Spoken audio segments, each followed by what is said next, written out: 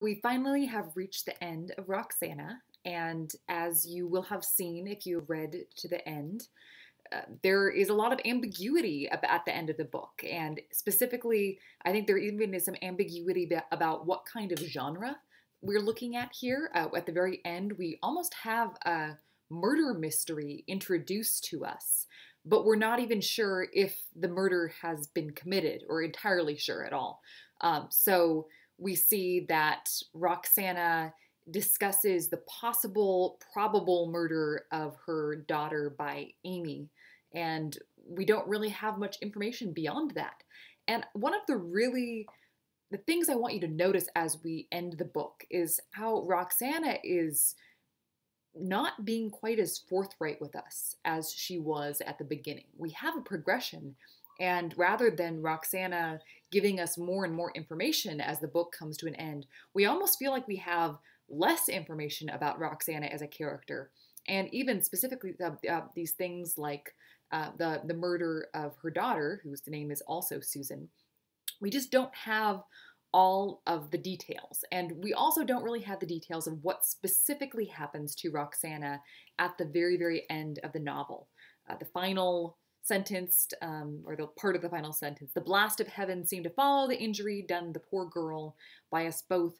I was brought so low again that my repentance seemed to be the only consequence of my misery, as my misery was of my crime. So that's not a very straightforward ending, and so we'll talk a little bit about that today. Before we get to that, though, I do want to just do a quick recap of some of the things that we've talked about in general with this book. We talked about how this book emerges out of what was essentially the 18th century self-help genre. So periodicals indebted to John Dunton's Athenian Mercury, and this genre that people in periodicals would ask questions. And Defoe probably drew a lot of his details in the book and the specifics of how he goes about writing a novel. He draws a lot of that from that genre. He draws from many other things too, but that is one particularly influential part of his writing style. We had a discussion about realism and the novel. And today I want to talk a little tiny bit more about how we see something called psychological realism possibly emerging as well. So not just realism as in attention to particular details, but also really trying to get someone's psychological state down on paper and describe it. And it's not always straightforward. I think as we talked about with realism in general, we don't always get we get lots of details, but that doesn't always give us a very, very clear picture. I mean, I think when you introduce something like psychology, sometimes it makes the plot and our understanding of the characters even more complicated and less straightforward. And we also talked about Defoe's interest in women's fiction and how he was trying to write a book that was about, trying to appeal to women in particular, or what he thought women would appreciate, what women would want to read about. And in part, that includes interest in describing Roxana's early marriage, describing her family, describing her accomplishments, but then he takes it beyond that too. And one of the things I really want to stress about Roxana as a book is that it is very much an experiment. There's a lot of experimentation in the book that might help us in some ways understand what is going on with the ending. And we also talked about the term Orientalism and how Roxana sees her identity as being linked to that costume. And we talked about this already, but I think at the very end of the book, we see how Roxana continues to talk about that costume. And it just is this very influential moment in the book that keeps on returning again and again and again. This is something that Defoe does, is that he brings up an image. Many contemporary authors do this as well, bring back an image again and again and again to show us the importance. But I do think that as modern readers, it's helpful to think about why Roxana returns again and again to this costume that was taken from a woman who was then enslaved and silenced, and thinking about the significance of the costume in light of that fact.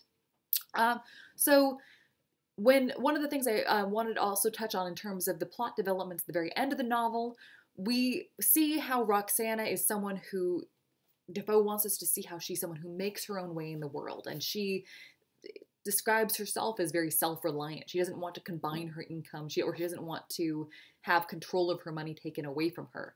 And there's this great moment towards the end of the novel, the beginning of the section of the reading for today, where Roxana finally combines her money with her husband's, and she realizes that he is very wealthy as well. She wasn't totally sure if he was. She thought that he had some misfortunes, but it turns out he's also very wealthy. And his wealth, it turns out, is in some ways tied to, he says, the East India Company. He has some investments with the East India Company, specifically a ship with the East India Company. And the East India Company and also the Royal Africa Company, other companies, trading companies that were granted a monopoly over English trade and that had, they were made by royal charter. This was something that was very important during this period. And I think that allows a bit of a conversation, allows us to talk a little bit about how these commodities are being produced abroad. And we see mention of these commodities, we see mention of the profits that come from Roxana's investments, for instance. There's a lot of ambiguity about what specifically Roxana is investing in, but I think that we get a little bit more clarity here. And we don't get much insight into the process of how these commodities are being produced. And I think this is yet another moment where there is this reference to the slave labor that produces them, but Defoe doesn't really go into detail. We don't have much detail, but it's there, and it's an important part of the book nonetheless. So moving on, then, other thing I wanted to talk about is just the type of language that we're seeing in this last part of the book. We see, as I've mentioned before, a lot of foreshadowing language. So, for instance, on page 260 of the print edition, we see that Roxana says she's worried that something is going to happen to her. And she's been saying this all along. She says this ever since that moment where she repented, or did she? She sort of had this moment of inauthentic repentance. And she keeps on coming back to this idea of what is going to happen to her, how she's going to be punished at the end.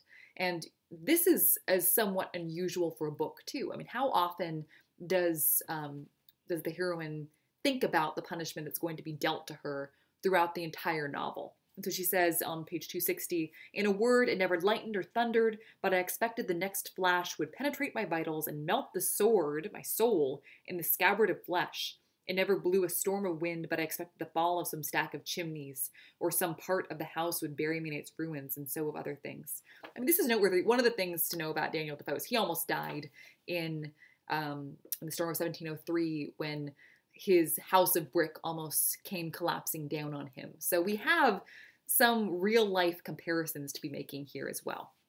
But just take a look and see if you can notice this language, this foreshadowing language building up in the last part of the book.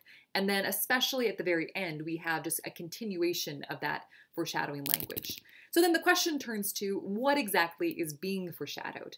And of course, at the end of the book, we see Susan, Roxana's daughter, become incredibly persistent in threatening to expose Roxana. And she is a danger to Roxana's livelihood and her life in luxury.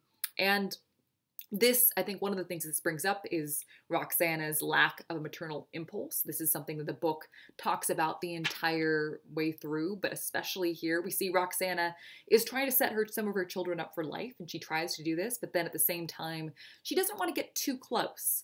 And she talks about, for instance, how she doesn't really love her son by the Dutch merchant, her husband, who she loves the Dutch merchant, but she does not love this child. She wants to do right by him. And also, I mean, she does continually say to the reader that she doesn't want Amy to murder Susan, much good that does. But she doesn't want that to happen. She doesn't want her daughter to be murdered, but she wouldn't mind if her daughter just died in an accident. This is what she says at the end of the novel. And so just in terms of thinking about how the novel is building up to the ending, we kind of see how this is coming to this really explosive conclusion where presumably Susan dies. And I just want to say a little bit too about the alternate endings, about how the book ends, and how we really see Roxana being punished in some ways at the end, but the punishment isn't specific enough. It's specifically not specific enough for some of the people who read this book. And this book was not under copyright law. Copyright law really did not exist. And so people took this book and rewrote the types of endings that they wanted to see at the end of the novel, what they wanted to happen to Roxana.